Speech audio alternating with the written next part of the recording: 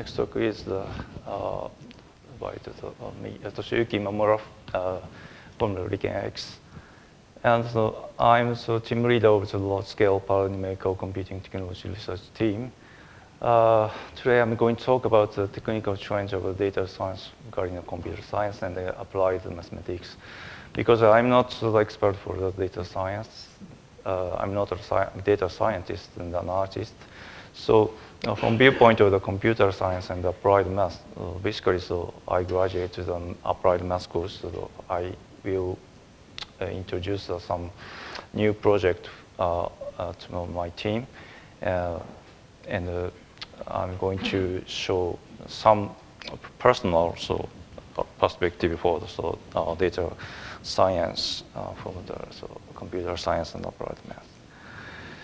So, oh, sorry. Oh, oops.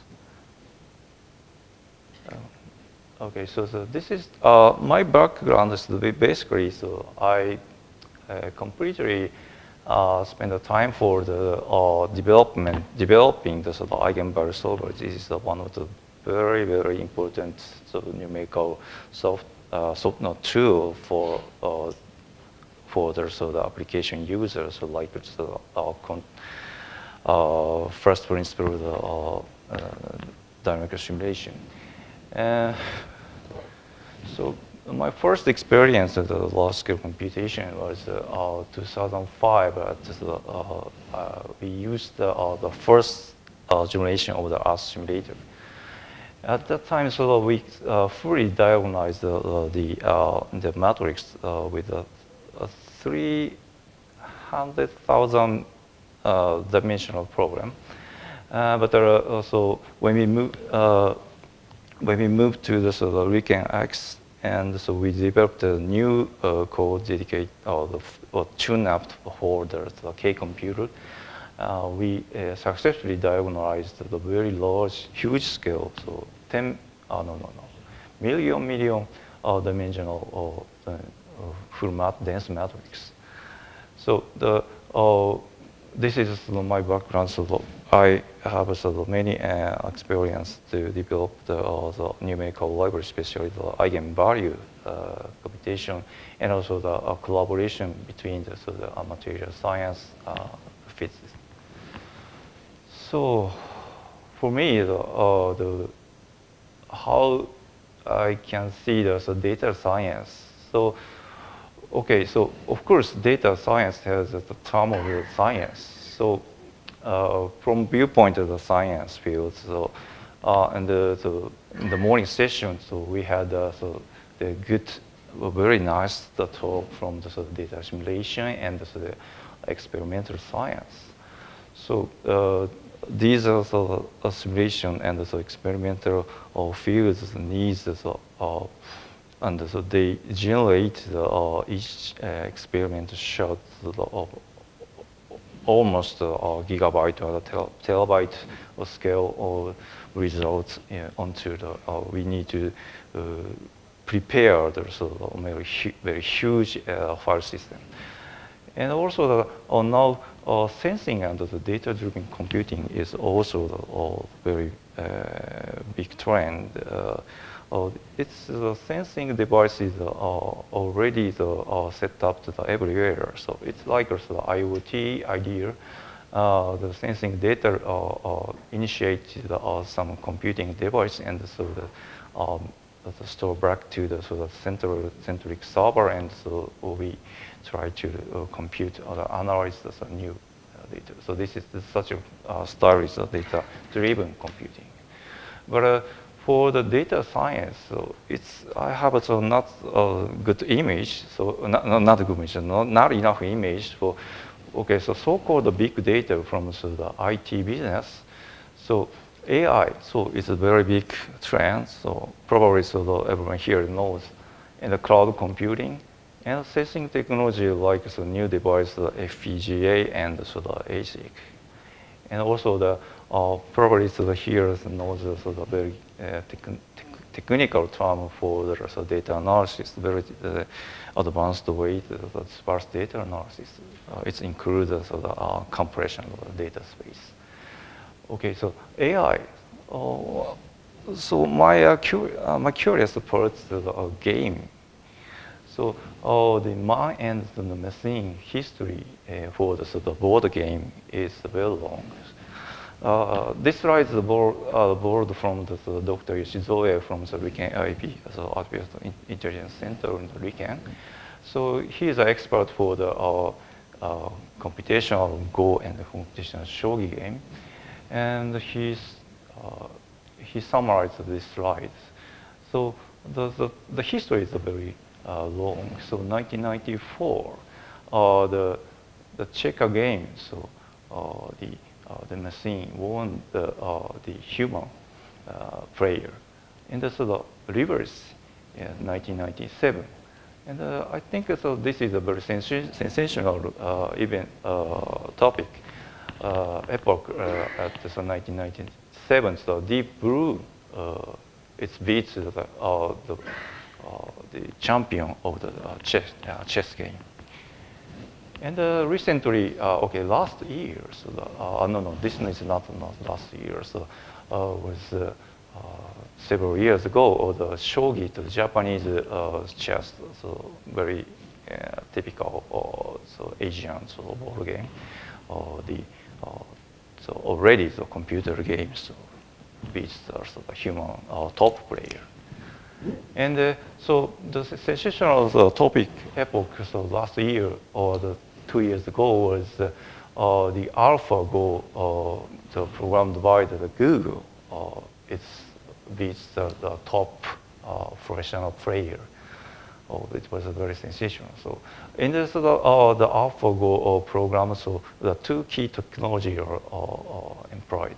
The searching, so Monte Carlo-based tree search algorithm, and so the deep learning. So probably so deep learning is utilize taking advantage for the many other industry fields like so auto driving technology and so the face or the human recognition by the surveillance camera.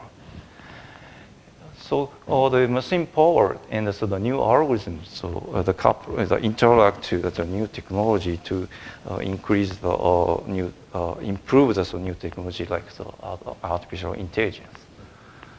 So and so other some very, I'm not sure that this is a scientific story or scientific fiction. So, but this is a very famous book for the singularity is near, so written by the Kurzweil. So singularity. So the computational machine so exceeds so the human brain processing the power. So in the book, so approximately 2020 or 2020, no, 2020. I'm sorry, I'm not sure that's the exact year. But, so in the future, so human will be taking over the machine artificial intelligence. So it is based on the exponential the growth of the computing power. But some computer scientists warned there is a war of the Moore's law, so we cannot expect so much the growth of the computational power. But the Kurzweil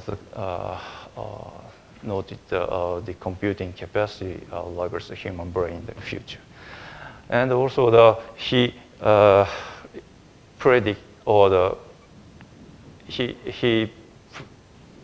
predicted some possibility that we can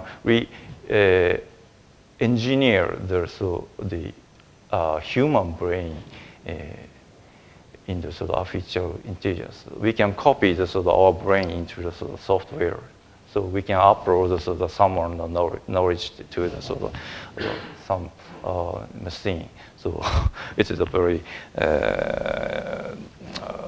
incredible thing. But I'm not believing this one. But there is some possibilities like this.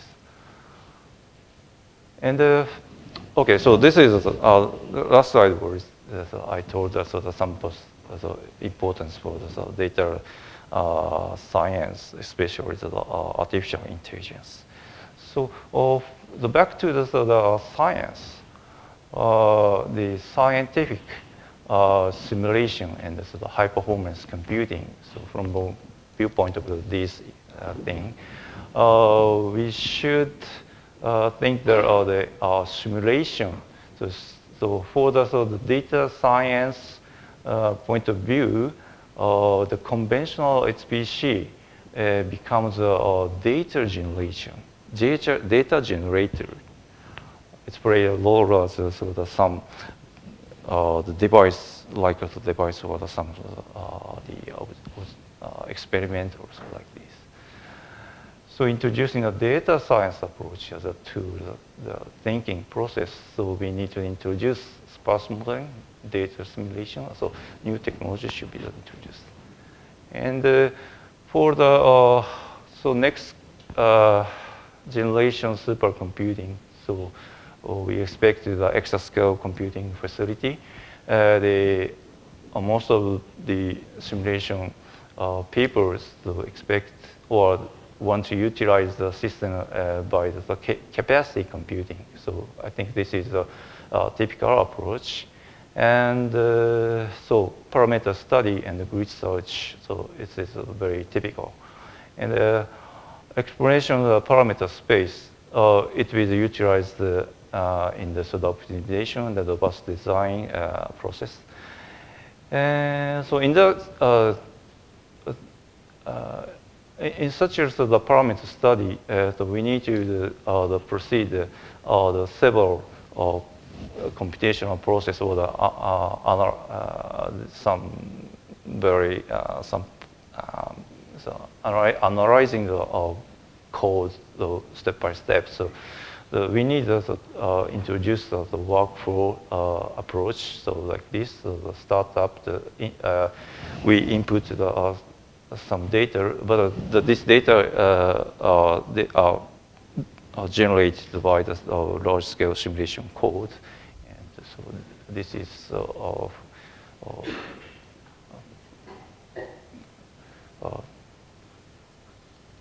used to broadcast to the next process and so program, and so we get the final results like this. Such as the automation, so task and the automation is it plays some important role. So okay, so this slide shows just an example for the growing the data. The morning session, there is the experimental. Okay, so Sakamoto Sensei showed the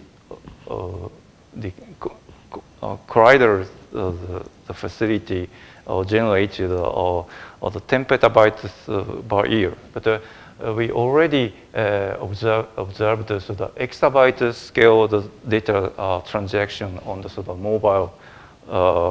mobile phone level. Yeah. So we already have some experience, but we don't store the such a huge amount of data onto the storage, just through the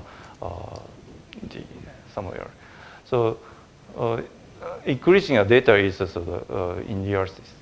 So accelerating, we need to accelerate the big data processing. So multi-core, the GPU, the FPGA. These are some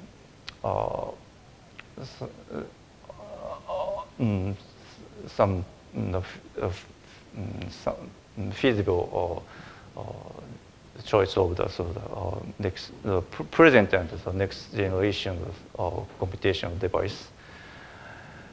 And if you introduce the FPGA as a new device, so we can summarize some topics. So we need the high abstraction with the computing kernel. So if you okay, so next slide is better for this. So if we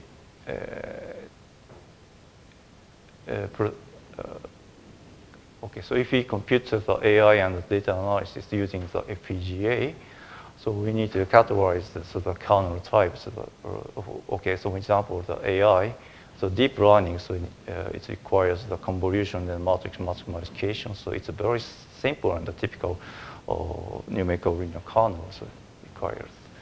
And the FPGA, okay, so it has a sort of very number of the computational cores inside on the sort of the global gate array system, but it has a very small memory system, and it has some program direct I/O, but it has a potentially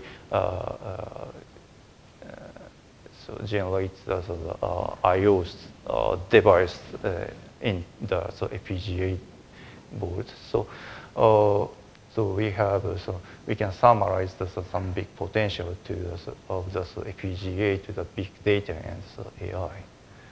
So, okay, so the low power. So it's low power and the machine power and the flexibility. So these are the big potential, the advantage of the FPGA. So it is a general to the any so application.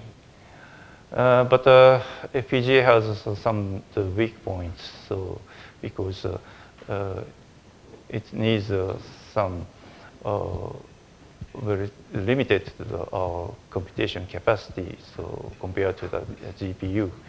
And also the comparison time is very huge for the FPGA.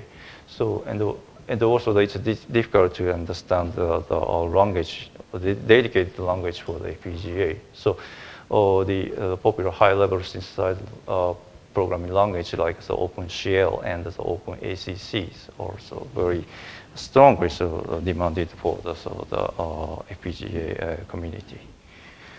Okay, so. Oh, I only have also a couple of minutes.